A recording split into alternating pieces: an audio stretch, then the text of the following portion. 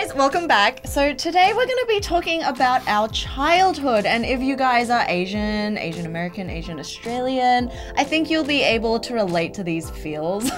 Yeah, exactly. We have a list of things that if you can relate to this, you probably are Asian. All right. Number one, so growing up as an Asian American or as an Asian Australian, I'm sure you've had Saturday school or Sunday school, some equivalent of that. Yes, the bane of my existence. So this is where you go there and learn, you know, Mandarin because your parents forced you to do it. Right. And did you take it seriously though? For me, it was like, because it was on a Saturday and it wasn't normal school, I felt like I could do anything I wanted. And you had these like lame little backpacks and textbooks. But actually now looking back, I should have put more effort into it because I'm like, dang it. Now I don't know Mandarin, or now I don't know Cantonese, and I could have. That's true. Like I speak Mandarin at a 5-year-old level, and it's because I didn't pay attention to it. Let's do a really simple Mandarin conversation. Do we have to? 你要讲什么？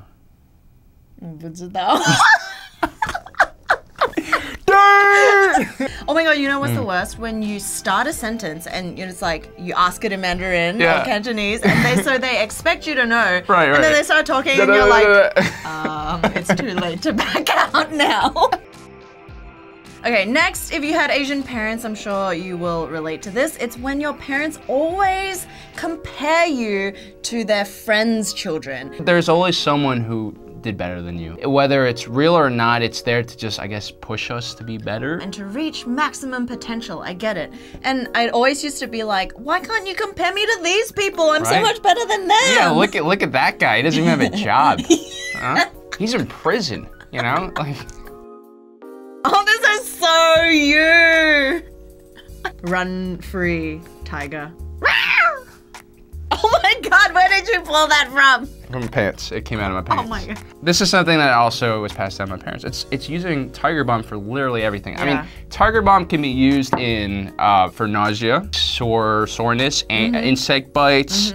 For to stuffy noses, sinuses. It can heal like gunshot wounds. It's great for, I'm just kidding. It's great for everything though. Yeah. Every time I smell this, it takes me back to this time that my grandma would make me rub her wrinkly back with Tiger Balm. Because she'd be like, it hurts. And I'd be like, okay. If you guys haven't smelt it or, you know, come across this, it's kind of minty, tingly. And when you put it on, it's kind of like heated. Yeah, it's nice. It's like Bengay.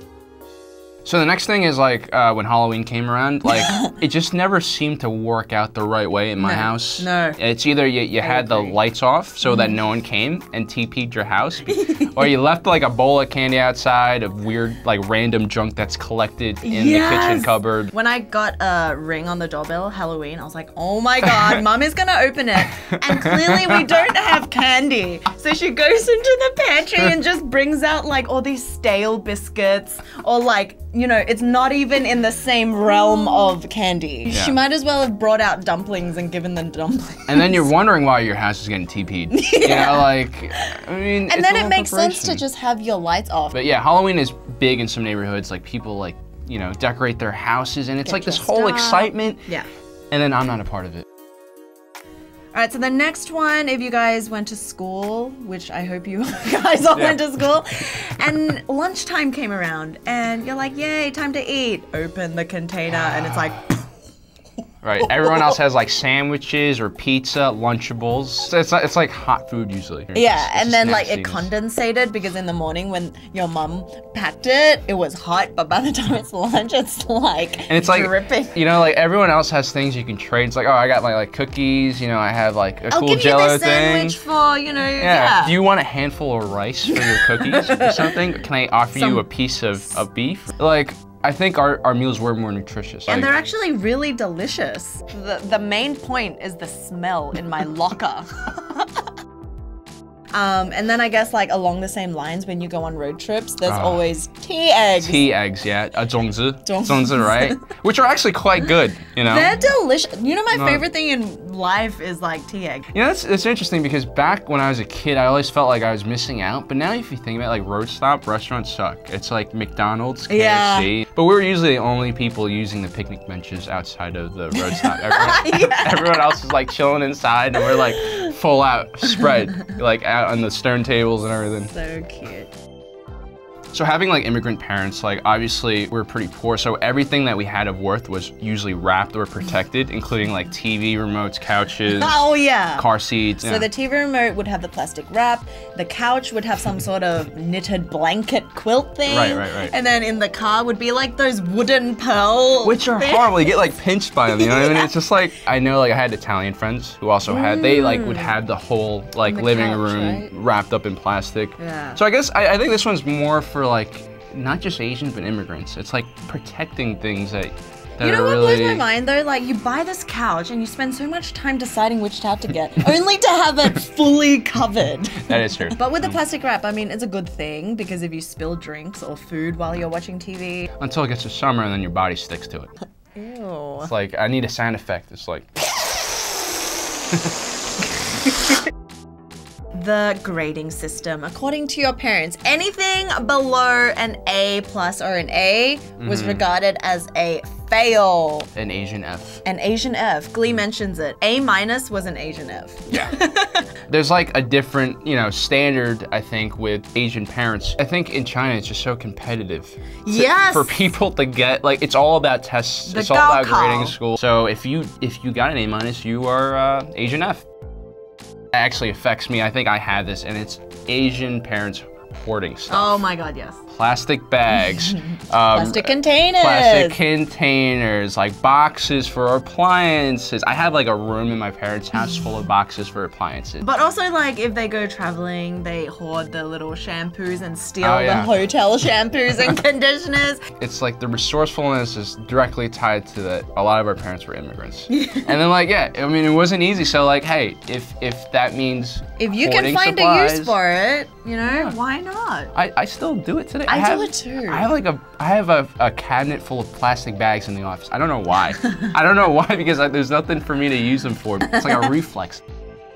All right, so the next one concerns our free time. So during school, after school, all my friends used to just like watch TV, blah, blah, blah, on weekends, hang out with their friends. How dare you? But for Asians, growing up in an Asian household, free time is synonymous to you're either studying more and perfecting the art of mathematics or violin or piano. Or all of those things at the same time. Yeah, all of the above. Whenever my parents got me something for my free time, it was an investment. It wasn't just for having an intellectual investment. Exactly. Yeah. So, you guys all know of those herbal stores you see that sell all these dried powders. Many of them made from illegal animal parts. Husks of elephants and like rhinos, turtles. Tiger faces. Yeah. Like that. So my grandma, every time I was sick or was developing a cold or I had a fever, she would make this concoction of brown, like, soupy stuff, and it would smell so bad and make me drink it, like forcefully shove it down my throat. And she's like, this is good for you. I remember that was one of my like earlier memories, having to drink nasty stuff. Yeah. It was traumatizing. It was always such a struggle to finish these, and it was like huge. It's not like Western medicine where it's like a pill or it's like a little, you know, down it and it's done. Yeah, it's like a soup, it's a cauldron. But yeah, that brings us to the end of the video. How many of these could you guys relate to? I'm sure it'll have to be at least like a 90% rate. 90%, I think so, yes. Yeah. These are pretty much standard things that, like, if there's a handbook about being Asian, it's gonna be in that. Should we write one? Oh my God, that'd be so funny. We should just write that. And like, which one would you pass on to your children or your future children? Or did these things scar you and you want to raise your kids completely different? Yeah, it's like, I'm never gonna do that to my child. Yeah. So yeah, let us know in the comments section. And don't forget to like and subscribe. Yeah, the button will be here. No, it's gonna be here. Anyway, thanks for watching, guys, and we'll see you in the next one. Bye.